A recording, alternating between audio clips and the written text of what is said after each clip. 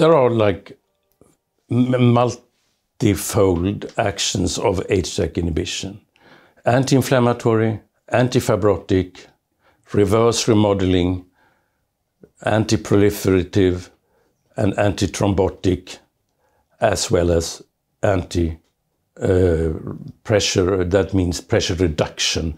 And that is relevant both for the systemic circulation. For example, valproic acid have shown antihypertensive properties, but it's also relevant for pulmonary arterial hypertension.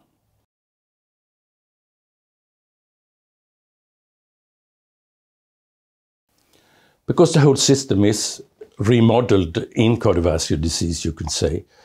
In the heart, I've mentioned previously that you have fibrosis and hypertrophy, which has huge implications for heart failure and atrial fibrillation. And it has huge implications in the periphery for systemic hypertension. So I think that the anti-inflammatory, not to mention the least, it's really important since people have thought of, for example, atherosclerosis as an inflammatory disease. But maybe the most important aspect of HDAC inhibition, and that's where all the interest for us started actually, is the antithrombotic effect.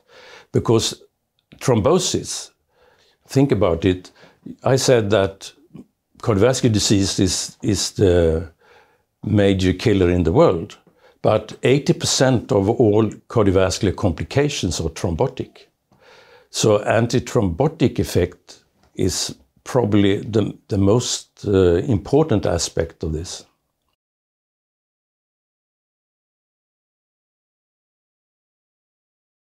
PAH is a deadly disease, and PAH therapies have been developed during the last 20 years, quite successfully improved prognosis from an average survival of 3 years to around 7 years for the patient.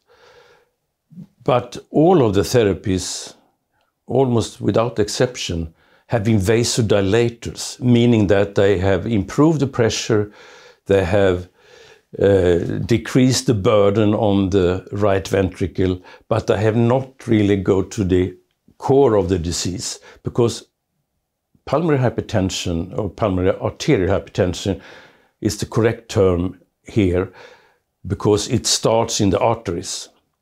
The primary cause of pulmonary arterial hypertension is proliferation and remodeling, fibrosis and epithelial growth in the vessels. It starts there, it's the primary. And that increases the pressure because of the resistance it causes, and the pressure burdens the right heart. And this is an evil circle going worse and worse and worse, and ultimately the right heart gives up. So these structural remodeling and structural changes in the vasculature of the lung, the primary cause of pulmonary arterial hypertension, is where you want your therapy to act. And current therapy, as I said, mainly dilates vessels and improves somewhat. But if you really want to, so to say, go to the essence or the core of the disease and maybe not cure it, but really have an impact on survival for this patient, you would like to see an agent that have this reverse remodeling, primary reverse remodeling of the vessels in the lung to reduce the pressure from a primary point of view, which could go much further than just dilate the vessels. And then we talk about something that could be a disease-modifying therapy. And that has been our kind of thinking around giving HDAC inhibition as a treatment for PAH.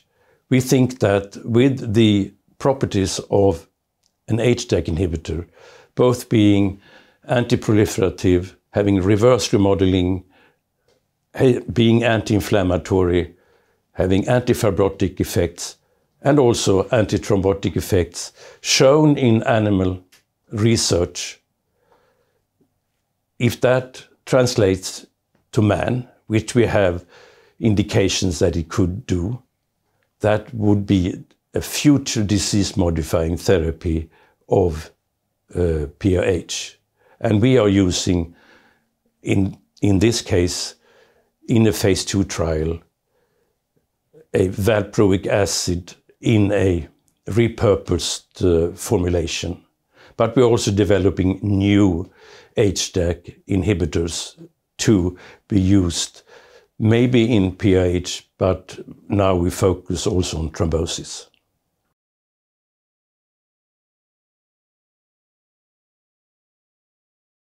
The key features of a disease-modifying therapy in PAH would be anti-inflammatory, antifibrotic, reverse vascular remodeling, pressure reduction, and antithrombotic.